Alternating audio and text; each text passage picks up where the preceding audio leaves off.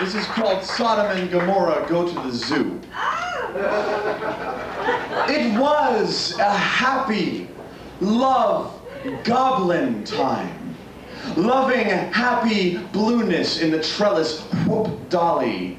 Gee whiz, merry loop-de-loos of gorgeous green. Gangs of interesting people nodding off in the aftermath of sleepy time.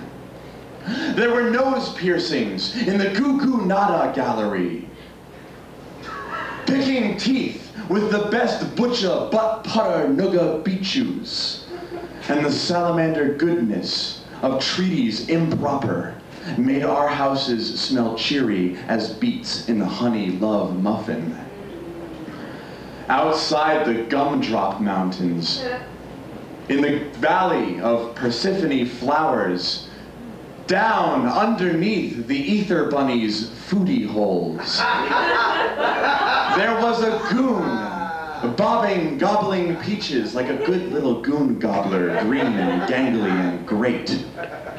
And the proof of the prettiness in the eyes of the pulchritudinous sat like lucifer loogies on logarithms of dynamic systems, muddling their way through mazes of merry discontent.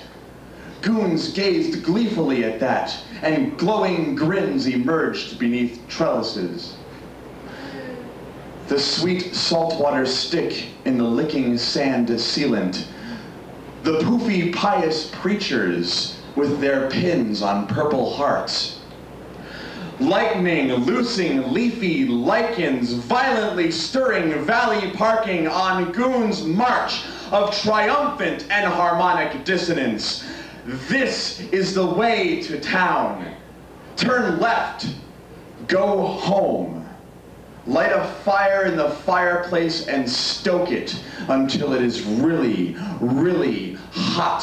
BG squirting bits of your lovely beaded hair in the erected monuments of our silly land. Now crispy and frittered salt on top of your wavy thick steak fries.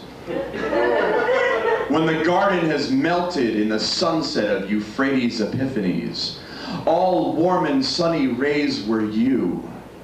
And the goons do know it, little beaded braid of bedlam, as do the little auspicious angels.